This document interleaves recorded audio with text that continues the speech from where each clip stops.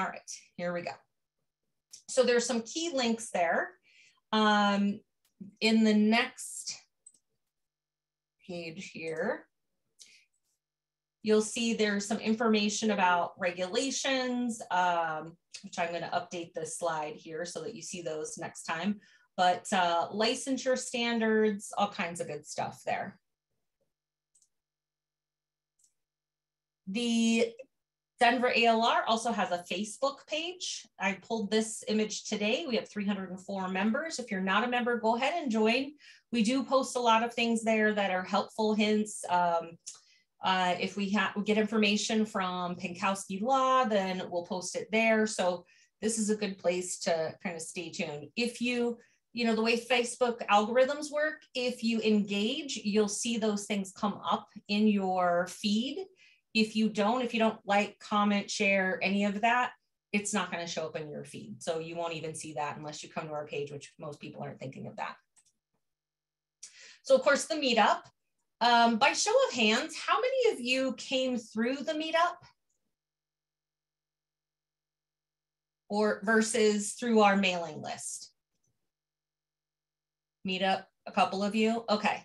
So when you do that, if you go through Meetup and you, if you say join, or I can't remember, attend, I think is what it is, and you join that Meetup list, it'll send you notifications when a new event has been posted or special event or something like that. And it does help because if people see that a lot of people are attending, they're like, this is valuable. If there's only like 6 people say they're attending, then people just look and go, this probably isn't worth it. So I would encourage you, join Meetup. There's lots of good stuff on Meetup, but definitely do sign up there if you can. Okay, so now I'll go ahead and go Facebook Live here. Now this is my first time doing this too, so let's see how well I go. All right, continue. Live streaming. Oh boy, this should be fun. To a page. Oh gosh, to a group. It will be helpful if I send it to the right group. Okay, go live.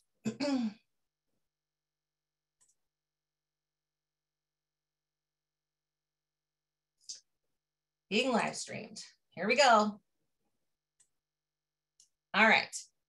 So we're going to talk about these sponsors here. All right. So RAL National Association. How many of you are members of the RAL National Association by show of hands? Good, good, good. If you're not, I would encourage you to do this. It is a free membership and there's all kinds of great things that come with that. So please do check it out. Of course, this is our page. We have a link here on the Denver ALR page, right to RAL, and that gives you all kinds of great information there as well. We will be posting a code. So if you're going to attend RAL NatCon, around the association's convention in September in Phoenix, you can pick up your tickets from that site. So we'll have that probably in the next couple of days. Of course, we've got Anderson Legal and Tax Advisors. I don't know, do we have anyone here from Anderson today? Nope, okay. And we've got Assisted Living Marketing. Peter, do you want to say something? Sure, I'm always ready to say something.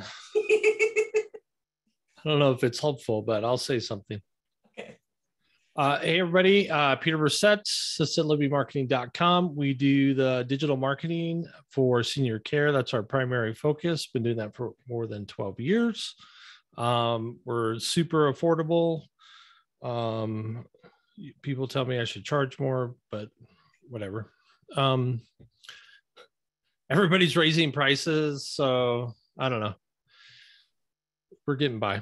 But yeah, if you need help or have questions, let us know. We'd be glad to help. And I do want to give Peter a shout out. I was the one that was in charge of our new website, which is grandavenuebrokers.com. It's kind of our umbrella site. And I was the one working with Peter directly. And it has been super easy to work with him. He doesn't give you a bunch of guff about not knowing everything. He just walks you through the process, super responsive, and he's just been fantastic. And the output was fantastic as well. So if you haven't checked out our new website, please do. It's a screaming testament to how awesome he does. So thanks, Peter. All right, so we've got Pinkowski Law, Brian and Michelle. I didn't see them come in. Did anybody else see them pop in? Are you here, Brian or Michelle? Nope, doesn't look like it. Okay. Let's see here. I would point out here at the bottom, there is a link to their blog. I'm going to post in the chat all of the sponsors links, our website, our contact information, all of that in there. So I'll walk you through how to download that chat towards the end of the meeting, but you'll have all of this right there in your chat that you can save and come back to. Okay, so RAL lease options, we talked a little bit about this. On our website, you can get there a couple ways. You can just go to ralleaseoptions.com, or if you're on our dollar website, it's in the Get Funding tab. It'll take you to the same thing. There is a new video there that explains how the whole lease option works. So if you're thinking about buying, expanding, you have an operator, an administrator who's wanting to buy one as well, but they're not sure they can finance it, definitely send them there. We can help them. Ooh, now I didn't update this because Vern is sick and I was trying not to, bog him down with brain work today, but we did just launch this website and we're collecting email addresses so that we can send you inventory as soon as we see it. Now, these are things that could be local, they could be across the country. If it's not our listing, it'll be some kind of generic, it'll be like beds, baths, their specialty, and the location and price if it's available. But if you scan this little QR code, and for those of you who are new to the scanning, all you have to do is just turn on your camera and just point it at the screen, and then a website will come up and you just click that little link and it'll give you the screen where you can plug in your information and select the things that you want. At the bottom of that list is send listings to my inbox. So there's a little option for you there. So I'll leave that up for just a second here. And if I take it down too quick, just take yourself off of mute and say, hold on a second. All right, do we have any news from CALA? I can do that. My name's Janet Cornell. I'm on the board of CALA. We're doing some exciting education. Peter, who's also on the board, has put together our education program for the next 6 months. We got some great stuff going on. Fall one-day conference, the end of September. We're doing some happy hours so you can network with people in the business and rub shoulders and say, hey, how's it going for you? So we got some good stuff going on at CALA, and I would encourage you guys to join. Thank you, Janet. Janet, if you wouldn't mind sending me some links, I'll put that in the newsletter and get those posted as well. Okay, I'll put that in the chat. Awesome, thank you. Okay. All right, so next up, I don't know, I feel like I'm zooming through this super fast. I am, we're ahead of the game. So hopefully I'm not missing anything.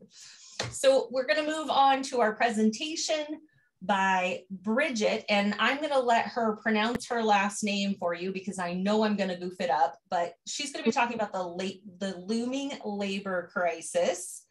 And Bridget, are you able to hear us and speak with us? Yep, I can hear you. Can you guys hear me? Yes, awesome. Okay. I'm going to share screen. I'm going to turn off my screen share and I'm going to give you control here. All right. Sharing. And then while you're doing that, so my last name is K-Slack. Simpler than it looks, but people definitely do struggle with it. So I always just say long A, 2 syllables. Awesome. Thank you. So I should be able to share. I believe so. And I don't know if there's something on my end I need to do. Oh, there we go. Nope, but can you tell me, are you seeing the presentation view or like the slide view? I am now seeing the presentation view. Okay, awesome. So yeah, thank you guys so much for having KARE on. Hopefully make a good investment of your time with us today. So I'm actually in Pittsburgh, so it is after 9, it's 9:30 where I am, which I am an old fuddy-duddy, so it is after my bedtime, so bear with me. But real quick, just to give you guys quick kind of overview of KARE. So again, Bridget Kaslack, co-founder and COO of KARE. My business partner, Charles Turner, and I, we founded KARE in 2019, so just before COVID hit us, but Charles is actually an owner-operator himself. He had quite a few buildings in the Sun Belt throughout Texas, Alabama, Georgia, Florida, and he knew firsthand the staffing challenges and what the hurdles were to overcoming them. So I myself was working in another arm of the industry, still with technology, still in our space, but I was selling resident engagement technology. Resident engagement at the time was very near and dear to my heart, but as I spent more time in this space, I just saw the labor challenge, what it was doing, not only for you guys as operators, being able to provide care for your seniors, doing so in an affordable way, but really for that frontline worker, what their experience was like, just living day to day with the job that they were very passionate about doing. So Charles really kind of had this idea to provide a better solution. We are a staffing solution, but we're very much not a staffing agency. Staffing agencies, three main problems with them. You never really know who's coming to work in your building. They just send you somebody that you don't really know. You usually have a long contract, an expensive contract with them. Their rates are outrageous, which we've unfortunately seen only get higher. And then if you do meet somebody that you like, it's not a great referral tool, as they have really hefty contract buyouts if you want to bring this person into work. So KARE has sort of undone all of that. We are a digital labor marketplace. We're not a staffing agency. You guys set the rates. Operators, providers, building owners do not have any contracts with us. We don't bind you to anything. Very quick, 15 minutes to set up an account. You post shifts. Everything's on a per shift basis. You post shifts for free, and then that opens up to our pool of pre-vetted, pre-qualified. We have CNAs, QMAPs, LPNs, RNs. We do all the heavy lifting up front in terms of vetting them, making sure they're qualified to work in your buildings. Your shifts show up on the app they have, almost similar to like an Uber concept, where Ubers can kind of just decide when and where they want to drive. We have a very similar platform. So with that, and I think I mentioned to you, there's no contract, but you guys also set your pay rates. We don't set any pay rates. So we always say, you pay our heroes. We call the labor on our platform a hero. You pay our heroes essentially what you would pay your own staff anyway. We want you to be about financially indifferent from using the folks you find with us. And if you do like them, if you work with somebody for a couple of shifts, if you like them, you can hire them, and we don't have any contract buyouts for that either. So you basically can hire our folks for free. So KARE can be a great recruiting tool for you as well. So I set the stage on all of that to help you understand what I'm getting into. You can see here we have access to tens of thousands of frontline workers. Something KARE is very missional and passionate about is really understanding those frontline workers. And with our pool of folks, we can survey them, and we often do. The survey I'm going to show you now and go through some of that. We really wanted to understand when COVID hit, we were seeing a lot of studies about what their fears were, what was keeping them from working, but it was all interviews and really from a lot of perspectives of providers. And we thought, what about, let's ask the worker themselves. Let's really understand their voice. And that's something KARE wants to do frequently about all sorts of things, is just have a really good collective voice of that frontline worker. So I'm going to go through really some interesting questions we asked, some interesting studies on that.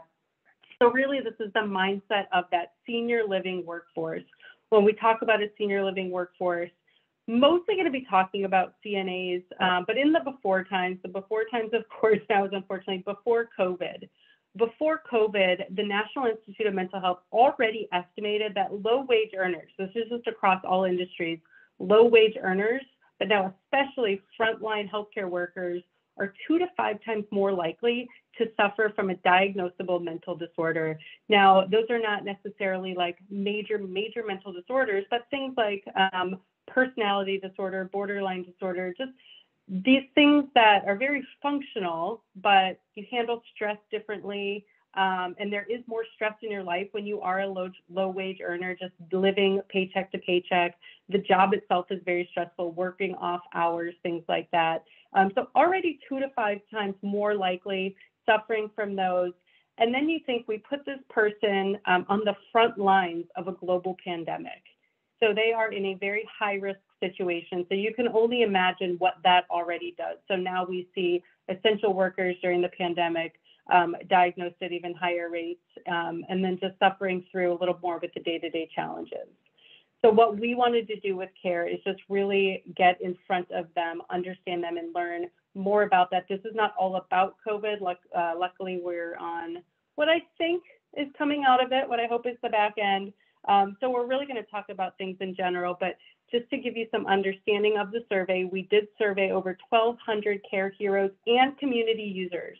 So the cool thing about this is we asked community users, I say users, folks on our platform that are the owner operators, admins, scheduling coordinators in the buildings, and then our heroes. We asked them the same track of questions. So the heroes, what do you think? And then the community users, what do you think your frontline workers think? We wanted to see how aligned those two thoughts were. Of our surveyors, of our heroes that responded, just want to point out 79% of them were CNAs or CMAs for Denver, for you guys QMAPs. That's just particular to point out because, again, that is kind of more in the lower wage. So I want to point that out. And then over 50% have been working in senior care for more than 10 years. So these are folks that have really been with us well before COVID. So they've seen the industry in a little bit more of a normal state. So the first question we asked is, the threat of COVID has made me consider leaving senior care forever. So this is when the staffing challenges really was getting highlighted and at a peak all-time high, and we were trying to figure out how to navigate it. The threat of COVID has made me consider leaving senior care forever. 80% of the heroes that we surveyed disagreed with this. The threat of COVID, they were not threatened by going into work and facing this pandemic. So that was awesome news. But when we asked our communities the same question, I believe that caregivers and nurses are leaving due to the threat of COVID. They believe that they are, but we just saw that the heroes are not. So this was something interesting to us, kind of just to figure out, okay, if they're not, but we believe they are, then maybe we're taking some missteps. Maybe we're not navigating this the best we could. So maybe if it's not COVID, vaccine mandates have made me consider leaving senior care forever. We know when we had our folks get their vaccines, we thought maybe people wouldn't do that. 80% of heroes disagreed. They were, willing to keep their jobs, face COVID, and get vaccinated. But when we asked the communities that if they believe that caregivers and nurses is your staff leaving due to vaccine mandates, 80% of communities believed they were, when a strong majority of our caregivers and nurses said they were not. Just to give a little bit more data to support that, we did ask our heroes, and we actually tracked this because we have to know their vaccination status to be able to send them into buildings to work. But 90% were at least partially vaccinated. So that supported the fact that they were not afraid to get vaccinated. You see the strong majority double vaccinated and double vax boosted, with a little bit there, some exemptions and things like that. So far, they're not really afraid of COVID. They're not worrying about getting vaccinated. We did ask some questions like PPE. That was not an issue. So now, okay, if it's not that, if people aren't working in our buildings for COVID-related reasons, what's next? Of course, the biggest thing we could think about is money. I believe the community that I work in has made fair and satisfactory efforts to increase compensation relative to the value of work we're doing right now. And we know nobody was kind of valued more than those frontline workers at the height of COVID. So to ask them, do you think you're paid fairly and satisfactory? Most people, I've done this presentation before in person and asked for a raise of hands, but this was actually kind of shocking to me. 60% agree. I think if you ask most people in any industry, in any climate, if they believe they're paid in a fair and satisfactory manner, they would disagree. But here, our folks are saying, our heroes are saying they agree that they're being paid fair and satisfactory compared to their efforts in the COVID times. So now we ask the communities, or we didn't actually ask the communities that. What we wanted to do is find out, okay, if it's not COVID, if it's not vaccines, if it's not money, what are the things that are making these folks leave the industry or at least leave your building? What's motivating them to work? And we actually, from a previous survey we did, and you guys can find some white papers on all of this, gets deeper into this data on our website, which is doyoukare.com, care with a K. We've got these white papers listed, but from a previous survey, we know that the biggest reason people leave their jobs is they feel disrespected. So we wanted to learn a little bit more about that, because we can understand that, but if we don't know what that means to them or where it's coming from, of course, it's hard to manage. So we asked, when you feel disrespected, who is that person? Where do you feel that disrespect is coming from? This answer was also interesting to me because I would have thought it was the shift supervisor or the scheduling coordinator, somebody they have more day-to-day interaction with. But you can see that the admin or the ED was actually highest on that list. So that just really shows the value of the leadership at that building and the example they're setting, and how they need to lead with example and understand what respect looks like to this class of frontline workers.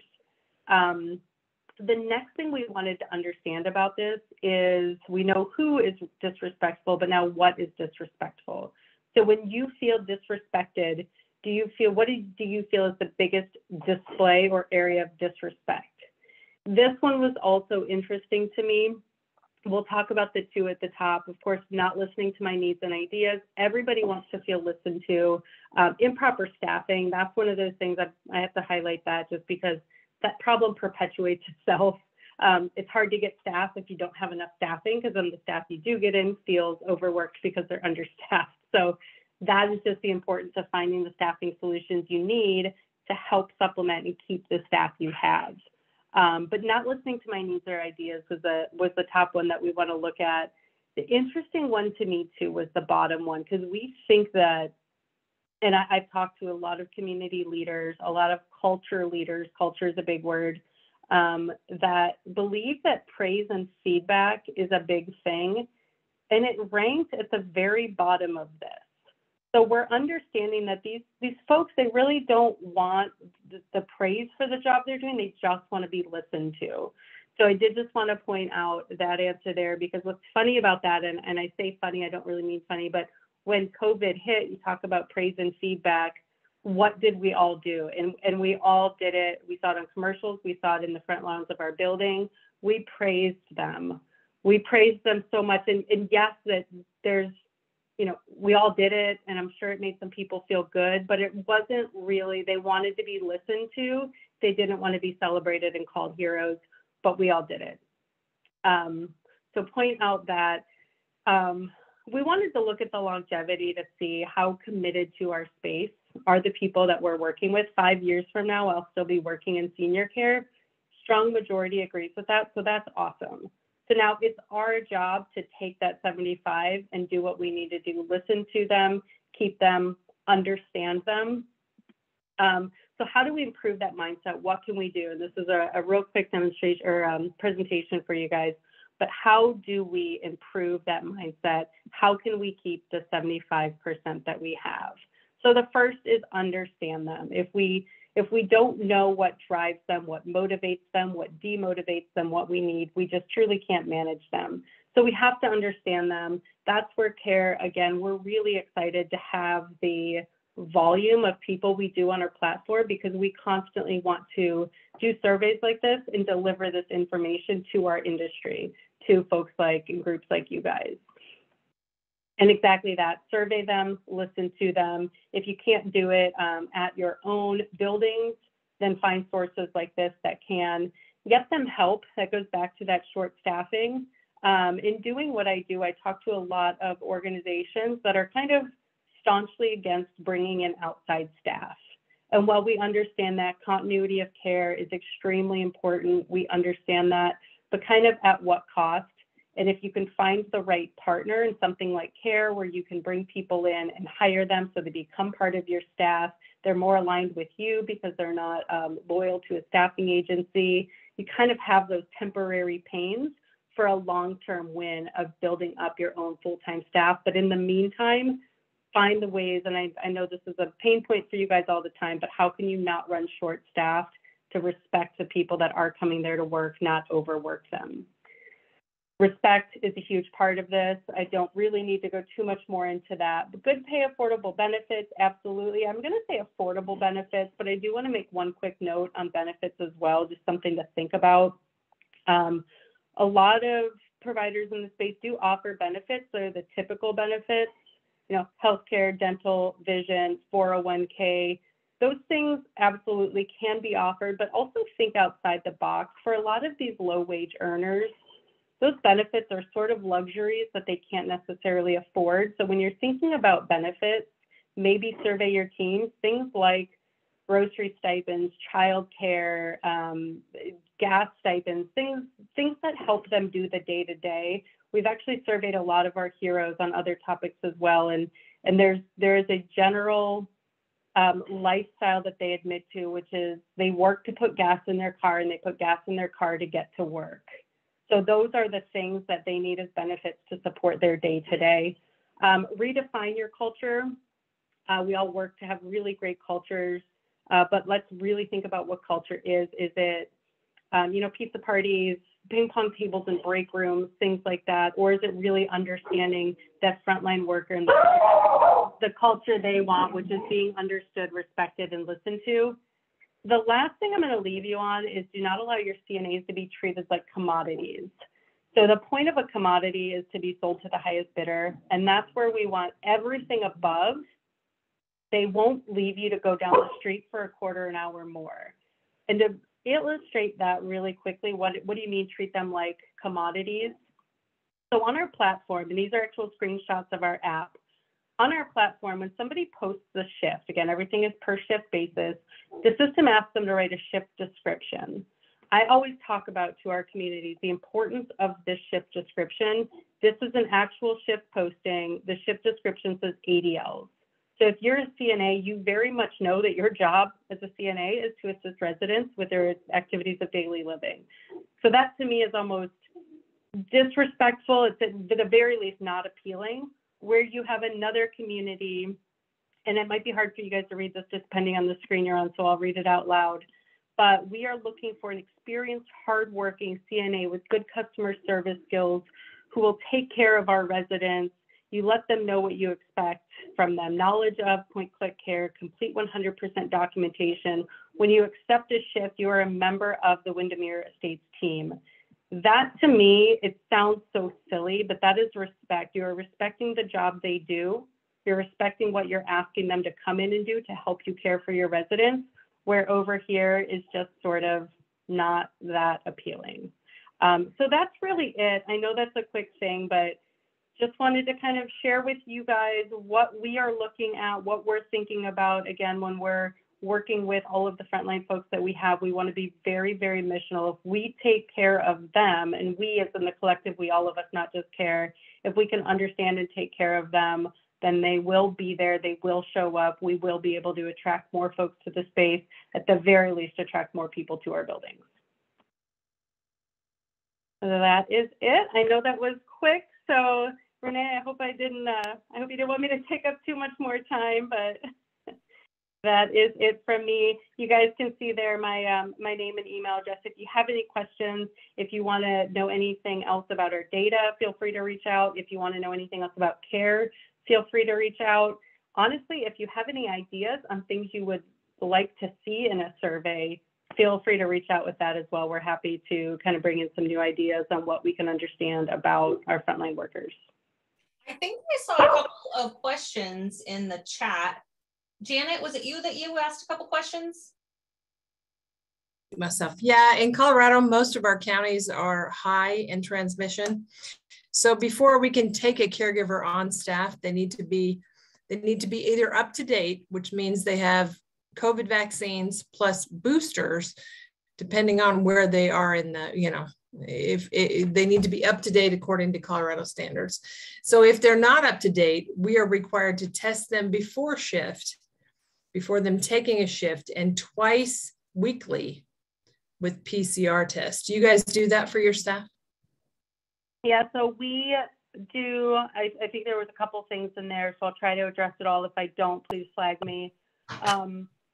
We every state we're in, we do look at the state regulations, what's required. So at the bare minimum, most states are BLS certificate, TB test, medical exam, background check, drug screen. We do all of that. Certain states have a few more nuances. With Colorado specifically, we absolutely do the CAPS check for them. And then for the COVID testing and vaccine, we do not require it. However, if they're vaccinated, they can upload that vaccine card and we can flag that their profile that they are vaccinated. And then they just, if a community that they are working in requires testing, we just say, let them know when they come in that they'll have to get tested.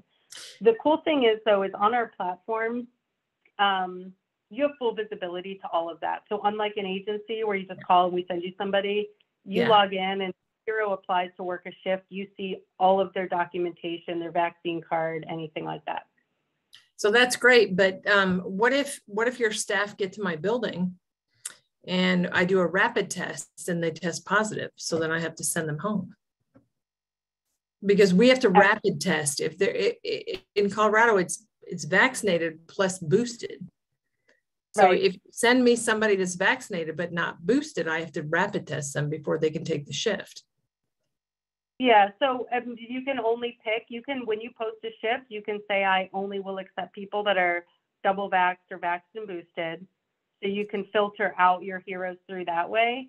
Okay, but so in Colorado, you'd probably have to say vaccinated plus boosted to make that compliant, because they have to be vaccinated plus boosted here to comply with regulation. Yeah, okay.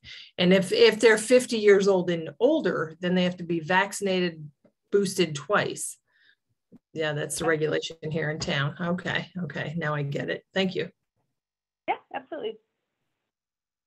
I have a question. Yeah. Can you hear me? Yes. Great.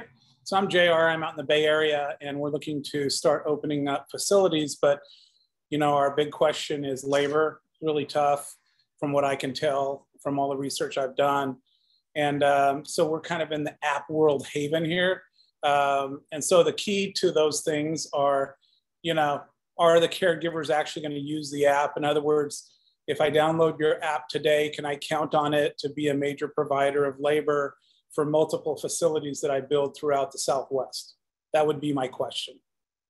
Yeah, that's a great question. And that is my sort of like passion project as we build the team and build our market. So KARE, the way we grow by markets. So when we get into a state, we figure out all the state regulations, we program our product to do a workflow according to what's required. But then from there, we look at a state, and it is a very difficult and delicate balance. So I'll kind of try to be quick about this. We'll look and say, okay, we want to go into Denver. I actually built Denver up as a market myself. We want to go into Denver. The first thing we do is we start recruiting heroes. We recruit heroes in very traditional ways. We post our positions on on Indeed. We let them know what the position is like, flexible, app-based, not guaranteed hours, not benefits, things like that. So we post the positions and then we figure out kind of based on the geography of the market, how many heroes do we need to start posting some shifts? So we will say, okay, we've got 30 heroes onboarded and ready to work. Let's bring on 1 or 2 buildings that can start posting shifts so that the supply and demand has to support each other. And then we just kind of let that work for about 30, 45, 60 days. Then those heroes start working. Our team has been recruiting more heroes in the background. So now our 30 heroes turns to 60. So we could say, okay, we can now allow more buildings in. Oh, I can't hear you. Oh, sorry. Am I the only one that can't hear? I can hear you. Just me. Okay.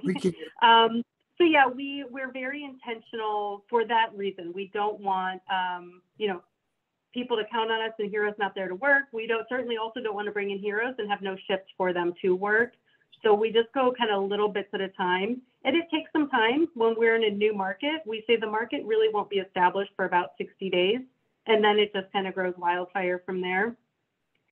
I always look at the Uber analogy. I live in Pittsburgh. My friends got Uber about a year before I did in Washington, D.C. They told me about it. I said, that sounds like the craziest thing in the world. You mean a stranger comes and picks you up in his personal car? They said, yes. I remember Uber came to Pittsburgh. I was very hesitant. I didn't do it for about 5 or 6 months.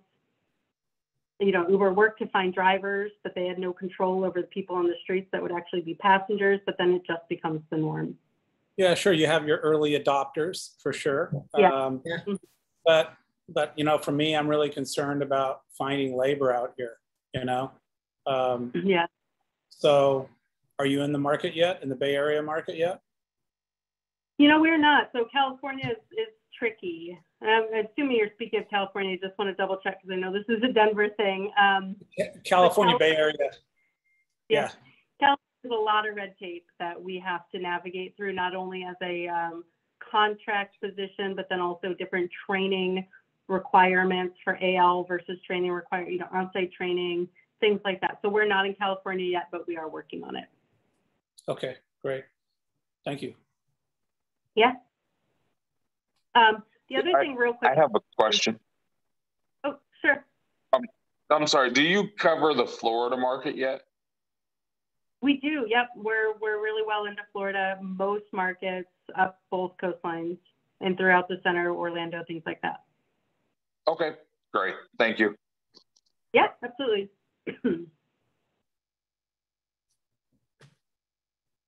JR, one thing I did want to mention too, and this might help everybody on the call, but as I mentioned earlier, with my partner being an owner operator, he knew what things like contracts, monthly subscription fees, what all of those did to not only your property values, but your, balance sheets, all of that. So we don't have any of that. No contracts, no cost to have the system, no cost to post a shift.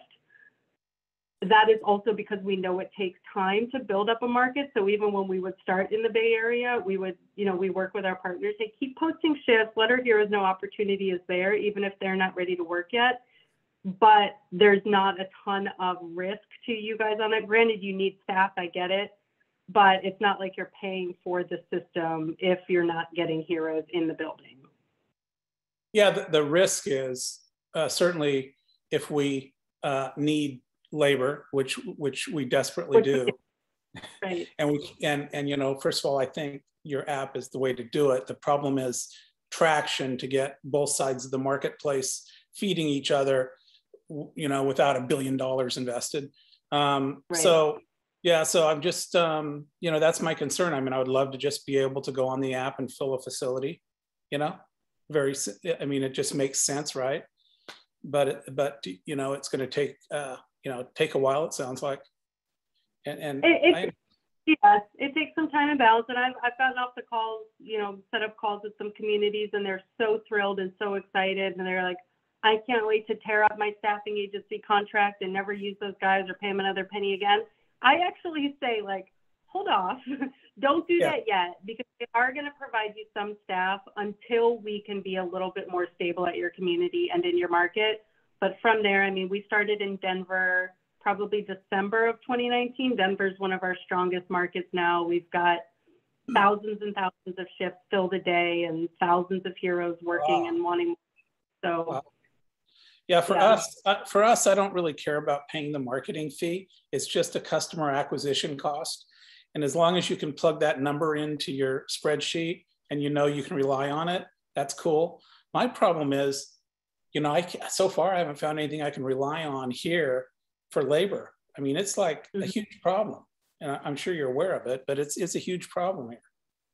I am, and I want to get to California very quickly. So as soon as we can navigate some of the laws and regulations, we will start working on it to hopefully solve, because there's a lot of demand for California. Cool. Thank you. Mm-hmm. Yeah. Bridget, this is Janet Cornell, and I'm with CALA. We're working with legislators here in Colorado.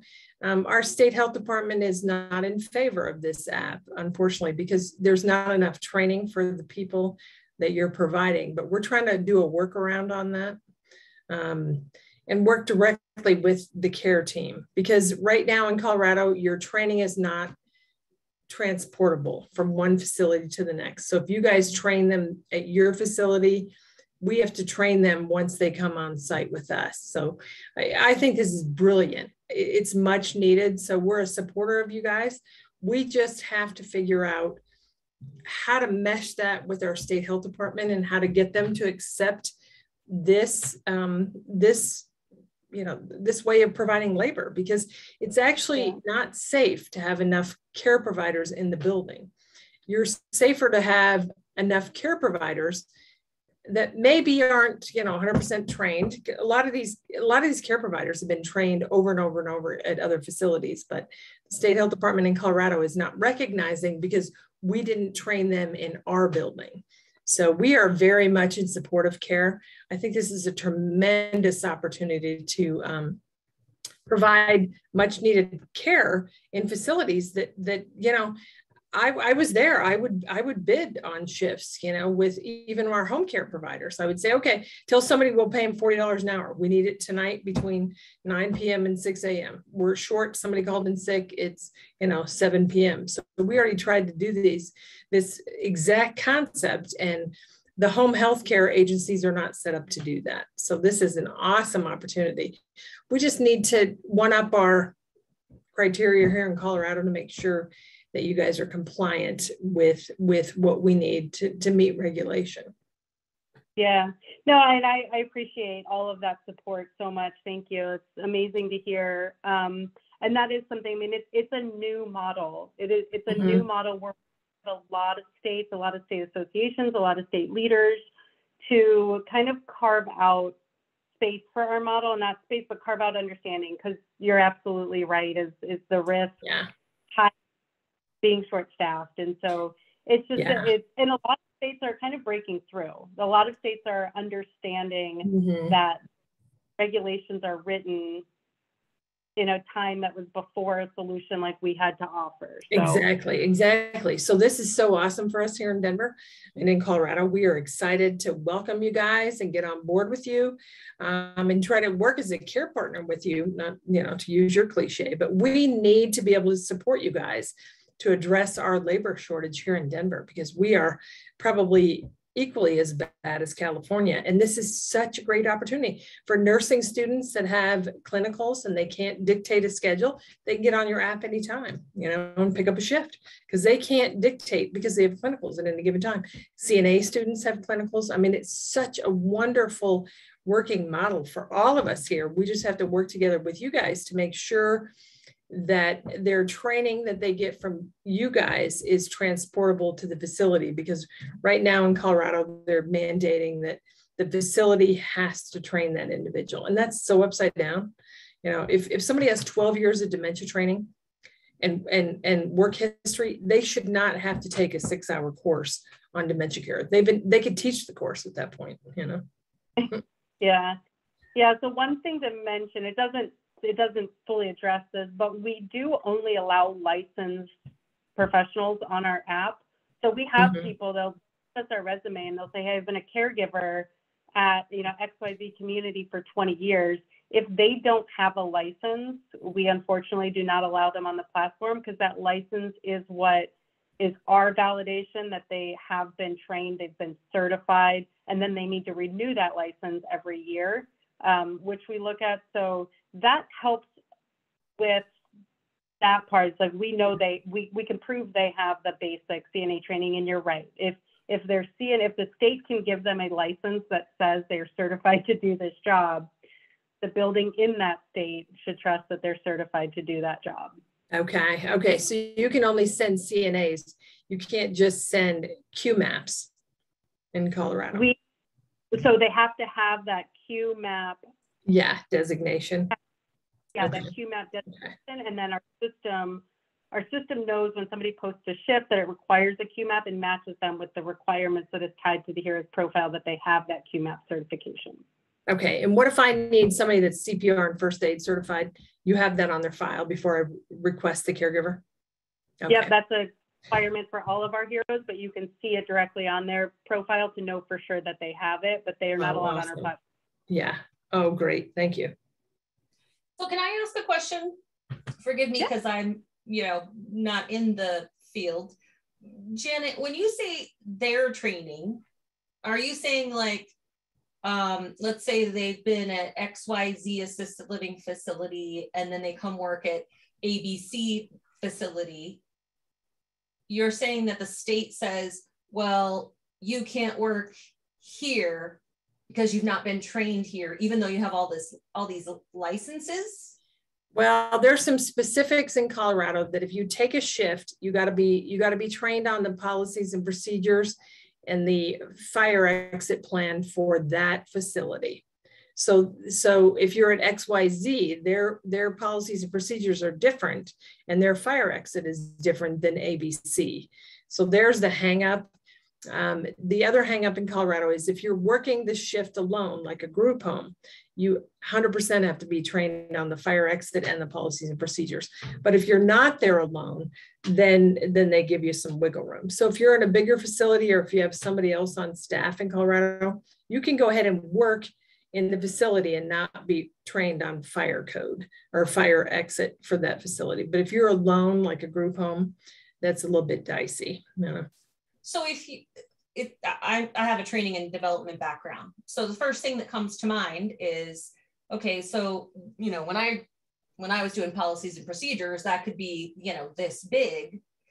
Could it be something that is bullet pointed video, something that could be done quickly? Or does it have to be like, you have to have 6 hours of training and you have to have 12 hours of training of this? Can it be something like, yes, I have read these things, I've been trained on this? It's specific to the facility that you're at because everybody has their own policies and procedures. So like I only allowed an 8-foot oxygen cord because I had a group home and you couldn't have a 40-foot oxygen cord. You couldn't let the lady out of her bedroom and go to the dining room because other people would trip over her oxygen cord. But if she's in her own apartment, well, yeah, have at it. Do a 40-foot oxygen cord. That's how specific the regs are in Colorado.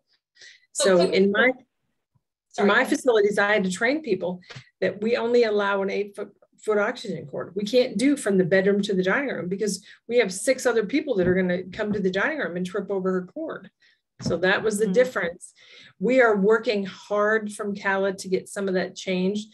We need portability with training. We do, because we are going to die on the vine here for labor if we can't do portability with training. If somebody has dementia training with your building that you have 18 people with dementia, that should be transferable to my building that has 12 people with dementia. But right now in Colorado, we don't have portability with training. Janet, one thing that CARE does that you sound familiar with what we do, and I love that. This may address some of it. And Renee, it certainly talks to what you're kind of proposing here. On our platform, when we set up a building, they're required to upload what the state requires for orientation. In most states, that is infection control policy, resident bill of rights, abuse and neglect policy, emergency evacuation procedures, and when to notify your admin.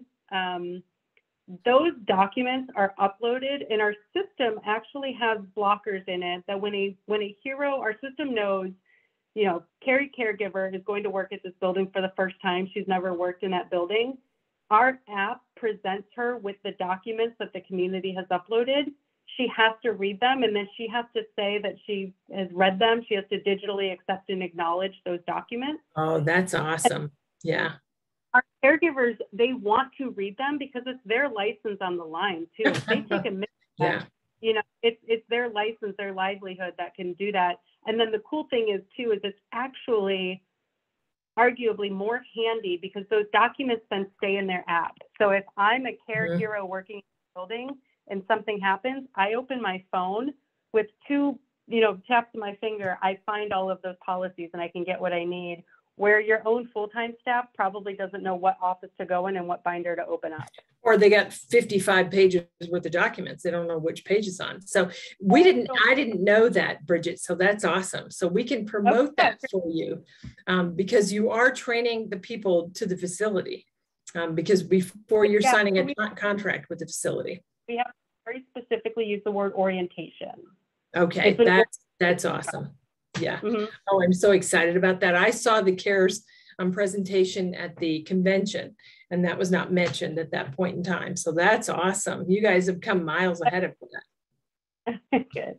So Bridget, then, okay, so what I understood you to say is that each facility, when they set up their portal or their, what's the page that you called it? Their profile. Then each facility, you're saying, can upload their orientation documents. So each facility that they choose to work with, they have to digitally acknowledge, and you have proof that they've said, yes, I have read this. And you have the state regs in there as well. That's what you're saying? So the state regs aren't necessarily in there. The state regs just drive how we program our technology to perform. Mm-hmm. So the state reg tells us what Colorado has in their orientation requirements. So then those are the documents that our system requires a Colorado community to upload before they can post shifts. Okay. Same on the hero side. The state regs tell us what is required for a hero. Is it a simple TB test or is it a full medical exam? Some states are different. Is it just a background check or is it background check and fingerprint? So the state regs get programmed in, and then we say, if you're a hero in Florida, you need these things.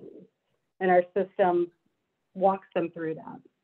Oh, that's awesome to hear. That's more sophisticated than I thought you were. So we're excited about that. Yeah.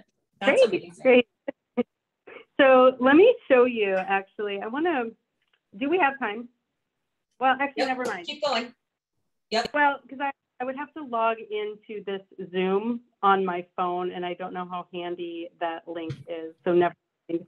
But I was going to show you an actual Denver building where they have, and you probably won't be able to see it, because it's blurred out. If you look, so this is dumb. I'm sorry, it's not going to work. Video settings. Let me turn off my blur background and see if that does anything. Okay, so now you guys can see sort of the app. Maybe not really. Oh yeah. But okay. So this is a shift that's posted for a QMAP in Denver. This little button right here, it says documents. This is where the hero goes to see what's required, and they click on one. And this is essentially, so this is the actual building in Denver. It's their policies on pagers. So I can see that. Yeah. Documents here as well. But at the very minimum, we require emergency and evacuation procedures. Here's their emergency manual. You can see that the hero reads that right on the app. Oh, that's brilliant. That's awesome. So when I call you and I put it through the app that I need somebody, I can see that they're trained. And if I've already used a lot of your care staff, can I pick specific care staff, or I just put it out there and put the price? You put it out there and you put the price initially. Once you have a relationship with somebody, their profile now also lives in your login. So you have a menu on the side that has all of the heroes. Those are heroes that have worked in your building. Oh, so that's now if awesome. you've worked with Jan for 5 or 6 shifts and you really liked her and you need her, you could go right to her profile, message her, call her and say, hey, Jan, I'm going to post a shift. I really need help on Friday. Oh, see, you guys one up Uber because you can't request a driver with Uber. Right. You just one up to them. We know the importance of continuity of staff. We want our heroes to be aligned with the communities, not with care. We want them to understand care is a great place for them to get connected to communities, but we don't want to be the middleman. Yeah. You connect with people that work for you. I am so excited for you guys. I just think this is such an opportunity for all states. I mean, Denver is just dying out here for labor. So I'm so excited for you guys. And this clarifies a lot of questions. Kala gets some questions about staffing. So we could definitely maybe do a training session with our Kala members sometime. That would be awesome because, yeah, some of this did not get addressed at our conference. Yeah. Yeah, and we have our VP of product. She manages all of our compliance as well. She's 1,000 more brilliant than I am. So if we have that call, I'll invite her to that call as well because she'll bring all the good information. Oh my gosh. Well, we are so excited. Thank you. Thank you. Well, you got Janet excited. I think that's a big thumbs up. She knows. Well, now I'm on the CALA website and we represent a lot of the assisted living. So we can put some of those fears to rest. I'm also on the ALAC committee, which is the Assisted Living Advisory Committee for the State Health Department. And so we can go back to them to tell them, no, this is compliant, you know, so we're excited. Yeah. Yeah, and honestly, and I don't want to take up too much time with one-on-one with Janet, but if there is anything, we love our partners. We are doing this. We're kind of, you know, building this too. So if there is something you find that is not compliant or whatever, we always adapt very quickly. We get our engineers to whatever we can learn. So it's always a back and forth to help us understand what holes we might have. So far, we feel pretty confident that we've, you know, addressed it all, but also regulations change. So there's been, I mean, we've been in Denver since late 2019, 2.5 calendar years, and probably half a dozen regulations in Colorado have already changed. So our partners help keep us informed with that stuff as well. Good, thank you. Bridget, Jan had a question. She said, is this just in Denver area or other communities in Colorado? Yeah, so we're heavy in Colorado. We're also in Colorado Springs, up into Boulder. We are just starting to look into Fort Collins as well. That's most of the Colorado areas that we're in now. That being said, once we hear strong demand, kind of like I said earlier, the supply and the demand, once we hear a lot of demand, we can ramp up our recruiting efforts for a certain market. Once we get enough heroes, then we can certainly expand into additional markets. And Scott asked, are you guys set up in the New Orleans market, the Nolans market? That one is super exciting. We just started recruiting in Louisiana.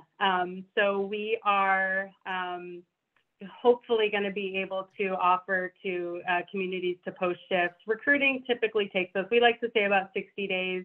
It depends on the nuances of things like background checks, how long they take, if they require fingerprints. But so far, Louisiana looks to be a pretty easy path for our heroes. So New Orleans is next and very exciting. Awesome.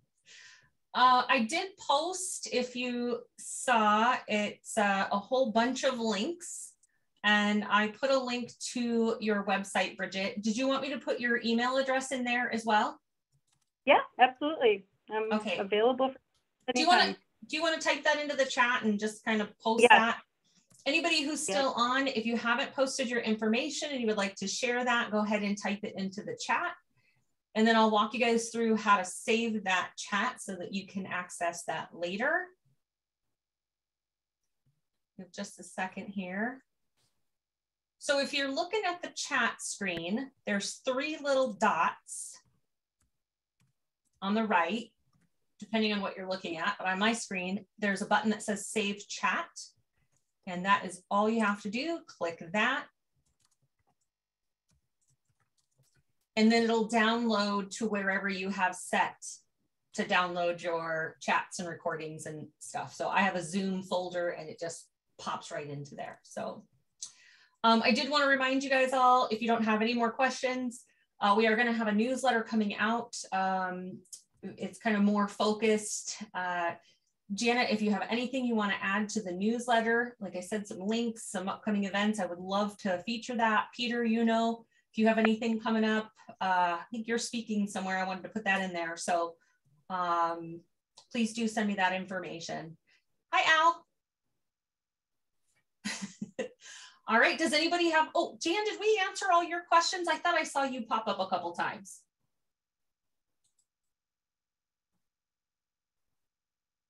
Jan Gardner? Yes, I'm good. Thank you. Okay, perfect. Anybody else before we shut it down? All right, well, Vern always leaves the chat open. I'm gonna stop the recording.